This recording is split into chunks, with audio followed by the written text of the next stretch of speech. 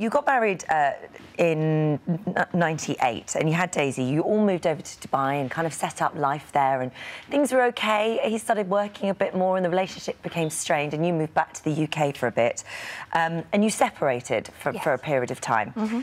2015, you decided to make another go of it, and you were all going to move back to Dubai. So at that time then, I guess, when you were watching this film, what sort of state was your relationship in? How were things going?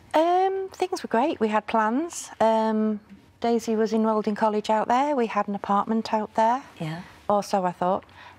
We were just waiting for Daisy to finish her GCSEs, and as soon as that was over, we were planning to move out there, so yeah. And what sort of relationship did you have with him, Daisy? At the time, it was a bit on and off, really, but when we were supposed to be moving out there, I'd tried to, like, rekindle the relationship a bit. Yeah, I bet you were looking forward to that as well.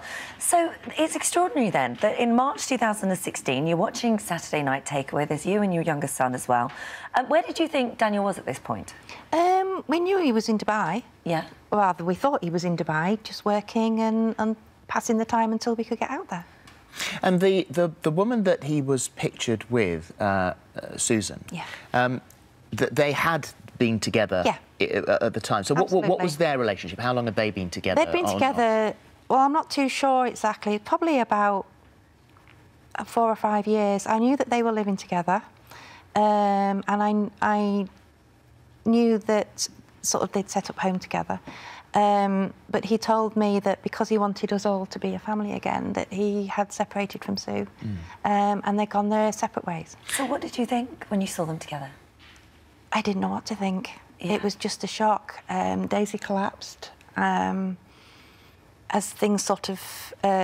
we realised what was going on, and it was just total shock. It really was. Well, you wrote on the show's Facebook page, I love the wedding and the surprise guests. I didn't love the sight of my husband, who's supposed to be working in Dubai, arriving on the arm of another woman, a woman he's supposed to have split from last year. We have a 15-year-old daughter who is in absolute bits. And, of course, the show couldn't possibly know any of that background. Of course not. No, it was a knee-jerk reaction. And very, very understandable. Yeah. So, and so what was your next step, then? What did you do? I tried messaging him. We used to talk on WhatsApp every day. I could see that he'd read my messages, but wasn't replying.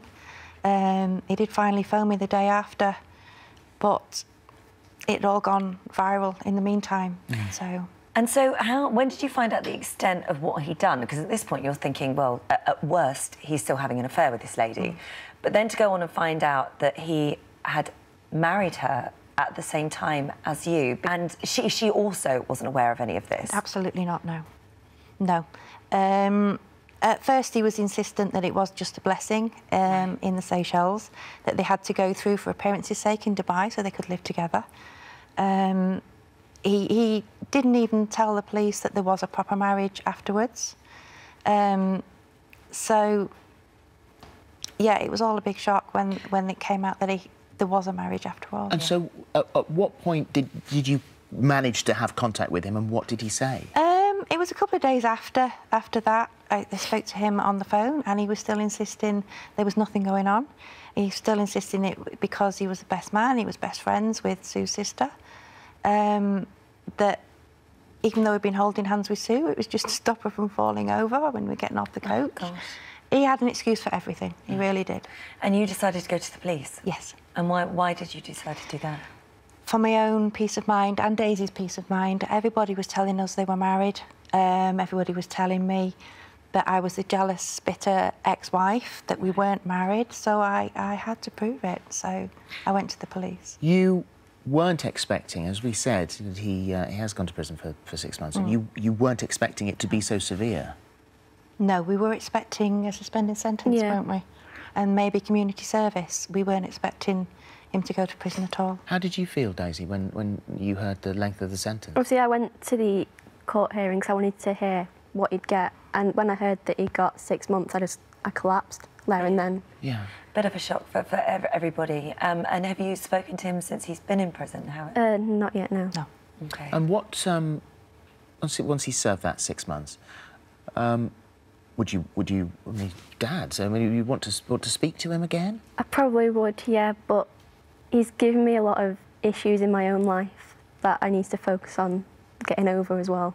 So yeah, I'm sure. And what about you, Helen? Because I suppose that really has got to dent your trust in people. Absolutely, yeah.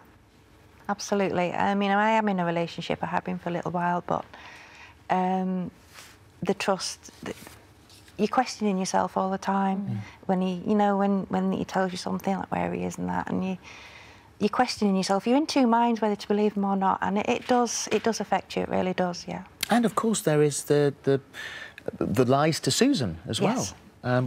We contacted her and we invited her to come on today, but she very politely declined. She said, "It's over for me now. I've nothing else to say. I went to the press last year because I felt I had to clear my name because it seemed that people were actually thinking I wasn't married to him and had just thrown on a wedding dress for a Facebook photo opportunity, or worse still, they thought that I was in on all his lies.